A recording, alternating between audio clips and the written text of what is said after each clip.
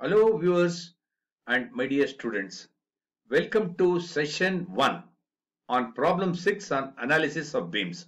Here I'll be showing you a demo on simply supported beam with uniformly varying load and also a pointed load using Ansys Mechanical APDL to obtain bending moment and shear force diagrams. Here I'll be concentrating only on getting bending moment and shear force diagrams.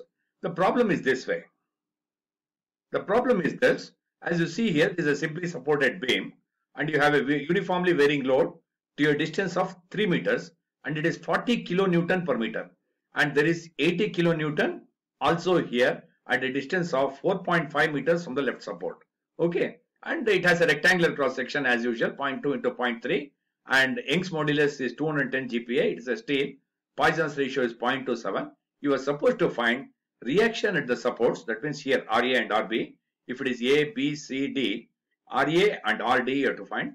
Bending moment and shear force diagram using theoretical methods first, theoretical method, and use Ansys Mechanical APDL to verify the above answers. These are all the things what has been asked. Okay, now you see here how you do theoretically. Okay, now as you see here, this is a beam. Let us say A, B, C, D. RA and RD are the reactions at A and D. Okay, this is 40 kilonewton per meter or 40,000 Newton per meter, or this is 80 kilonewton or 80,000 newtons. Okay, now you see here how to find the reaction is first RA plus RD. RA plus RD is equal to this triangular load. No, the load, total load will be half into 40 into 3, that is 40 kilonewton per meter. Since it is 3 meter, it is 40 into 3. Had it been 4 meters, 40 into 4. Okay, now it is 3 meters, 40 kilonewton per meter, 40 kilonewton into 3 I have taken, and everything I am taking in kilonewton. Finally, I'll be converting into newtons. Okay, half into 40 into 3 plus 80, 140. That means this is RA plus RD is 140. Taking moments about A or D, whatever is convenient to you take. Let us say taking moments about A, see carefully, RD into total distance 6, 1.5 plus 1.5 plus 3, 6 RD into 6, that is anti-clockwise moment positive I have taken, RD into 6, that is positive. This is clockwise, that you take negative, minus 80 into 4.5, correct? No? 80 into this distance 4.5 minus, this is very careful here, this half into 40 into 3, the total load is assumed to act at 2/3 from this distance or 1/3 from here. Okay, in that way, when it is acting here, this distance is 2/3 of 3 and this distance is 1/3 of 3. Okay, in that way, half into 40 into 3, and it is assumed to act at this place, and this distance is 2/3 of 3 meters. Okay, into 2/3 into 3 you take. In that way, if you simplify, it is 6 RD is equal to 360 plus 120 equal to 480. Okay, that means RD is equal to 80 kilonewtons you get. That is RD is equal to 80 kilonewtons or 80,000 newtons. Okay, then RA is equal to 140 minus RD, that is 60 kilonewtons or 60,000 newtons. Okay, that means you should know very well RA, the reaction at A is 60,000 newtons and RD is 80,000 newtons. Please be careful about this because the total load of this triangular load is assumed to act at this point, so that this distance is 1/3, this distance is 2/3. Okay, 1/3 of the height. The height is 3 meters here. In that way, it is 2, when it is acting here, it is 2/3 of 3. 2/3 of 3. That's what I got. Okay, in that way, I have got RA and RD. I have found out the reaction at the supports. Okay. Now you see here, shear force diagram. This is a simple one. Shear force diagram you see here. Now RA you have just now calculated 60 kilonewtons or 60,000 newtons. RD you have just now calculated as 80 kilonewtons or 80,000 newtons. Okay. Now shear force diagram between C and D. Upward I have taken it as positive. Okay. Between C and D is 80 kilonewtons or 80,000 newtons. Correct? No? C and D is 80 kilonewtons. If you imagine a section plane, to the right of it you see what exactly is the force. It is an upward force 80 kilonewtons, or 80,000 newtons. That means shear force between C and D is 80 kilonewtons or 80,000 newtons. Then you take any section plane between B and C. Shear force between B and C. For calculating the shear force between B and C, you take all the forces which are acting to the right of it. That means one is this 80. This is another minus 80 is also there. 80 minus 80. This is positive. This is downwards is negative. 80 minus 80 is 0. That means shear force between B and C is 0. Okay. Then you see shear force at A, you see, because when you calculate all the forces to the right, okay, I have given you here. This is 80. This is minus 80. Then the total load of this is half into 40 into 3. Okay. Half into, this is half into 40 kilonewton per meter, no? Half into 40 into 3. 3 is the distance. 40 kilonewton per meter. Since there is 3 meter, 40 into 3. Half into 40. That means to the any section plane here, to the right of it, if you see, the load will be 80 minus 80 minus half into 40 into 3. That amounts to minus 60 kilonewtons. That means shear force at A, that is here, it is minus 60 kilonewtons. Okay, that's what I have given, or 60,000 newtons. That means, as you see, between C and D it is 80 kilonewtons or 80,000 newtons. Between B and C 0, and at A it is minus kilonewtons, minus 60 kilonewtons or minus 60,000 newtons. And as you know, for it is uniformly varying load, no? This will vary parabolically. From B it is 0. From B to A, it varies parabolically. When you draw a curve, that is when you are doing theoretically, you draw a curve like this, parabolic curve. Okay, it is not a straight line, it is a parabolic curve. You make a curve between B and this point. Okay, that is this at this point it is 60 kilonewtons. This is 80 kilonewtons. That means shear force diagram calculations I have done. Now you see here. Now bending moment diagram calculations you do. Bending moment diagram calculations also won't be complicated. It is in the same way. You see here RA we have calculated as 60 kilonewtons, RD 80 kilonewtons and all that. Now bending moment diagram calculations. Bending moment at D, anyway at this support it is 0. Bending moment at C, you see. Bending moment at C, anti-clockwise positive, 80 into 1.5. It is 120 kilonewton meter or 120 into 1000 Newton meter. Okay, at C.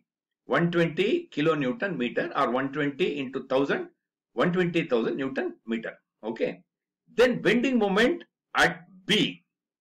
Bending moment at B is 80 into 3. 80 into 3, that is 240 minus 80 into 1.5. 80 into 3 minus 80 into 1.5. This is 240 minus 120. It is 120 kilonewton meter only you get. That means between C and B, it is a constant thing, 120 kilonewton meter. Okay. D it is 0. And I am telling you again, D it is 0. At C, 80 into 1.5. That is 120. You write 120 kilonewton. It is a straight line. Okay. Because it is just a simple load. Okay. Pointed load. In that way, it is 120.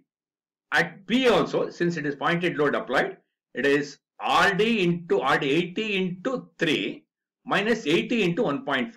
That is, you are getting 120 kilonewton meter only or 120 into 1000 Newton meter. That means between B and C, it remains same.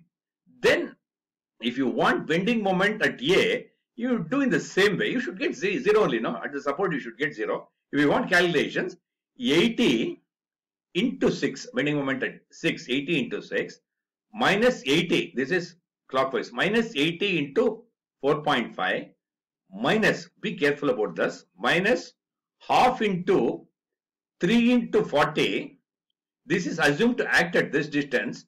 That means this distance is 1 by 3. This distance is 2 by 3. 2 by 3 of height. Height is 3 meters. This is 1 by 3. This is 2 by 3. In that way, half into 3 into 40 is the total load, which is assumed to act at this point. And this distance is 2 by 3 of 3. That's what 2 by 3 into 3. If you do this calculation, you are getting 0 only. That anyway. But what you have to do is, this is 0, 120, 120. Since this is, we are doing a bending moment diagram calculation. okay, bending moment diagram calculation, that this is going to vary cubically. This is a cubical variation. That is why between B and A, you draw a curve in a cubical form. Okay, B and A. This is a cubical variation. You clearly write. It's a cubical variation, and in this way, bending moment diagram is obtained. Did you follow? Bending moment diagram is obtained. Now these things have to be verified. These things have to be verified using Ansys. Okay, now we'll go for the answers. See here, we'll go in the same way.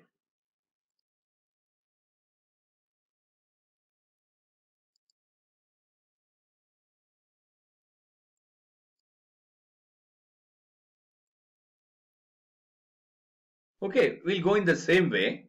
Now, I have already created a new, see here, I have already created, I have changed the job name, Gurdat UVL, that is uniformly varying load. You say new log and error file, okay, you say, okay. Then, under change title also, I have given the title also, say okay, okay. This is the change, title is simply supported beam with uniformly varying load, bending moment and shear force diagrams. This you write it readily. Okay, once you do this, okay, now what you do is file, that is, now you start with the procedure. Okay, this is a common thing. Okay, first always change job name, it is change job name, and then change title also. These things you do, and finally you see list log file. Okay, once you list log file, you see a fresh log file is created, and whatever you get, once you do by graphic user interface, this is method 1, and the copying this and pasting here and analyzing will be method 2. That also you can do. This method 2 you don't have to worry really, but at least you should know from the interview point of view and knowledge point of view. This you have to know. Okay, but anyway, now I have already changed the job name, Gurdat UVL, and I have already changed the title. Change the title also, and the title has simply supported beam with uniformly varying load, bending moment and shear force diagram. Now you, as usual, you start now. Preferences, structural, okay. Okay, then preprocessor, element type, add, edit, delete, add you do, beam, 2 node 188, you take, just say okay. Then you search J, close. Then take this material properties, material models, click on structural, click on linear, click on elastic, click on isotropic. Now as you know it is 210 E9 because everything, this is 210 into 10 to the power of 9 Newton per meter square. Now I'll see that the loading is in Newton and modeling in meter. Be careful, I have retained it as 210 E9 Newton per meter square. 210 gigapascals, 210 into 10 to the power of 9 Newton per meter square, and I'll see that every load applied will be in newtons and modeling is in meters. Okay, say material, exit you do. Okay, then section you go, beam common section you go, then this is 0.2, that's common section, you whatever they give. I'm telling you, here continuously we are doing B.2 or H.3, whatever they give. Sometimes they give 0.4, 0.8, whatever they give, you apply it here. 0.2 and 0.3, breadth into height. This is B, this is height. Okay. 0.2 and 0.3. Then you say okay. Okay. Then once you do this, then you are going for the modeling. Modeling you do, we'll create the key points and we'll create by lines. We'll join by lines and all that. Okay, we'll do these things in the next session. Now we have completed session 1 on beam analysis, where you have uniformly varying load and also a pointed load. Here we are concentrated on theoretical aspects and all that. These things have to be proved using Ansys Mechanical APDL. This we will be doing in the session 2. Thanks friends. Thank you very much for watching. Please watch the session 2.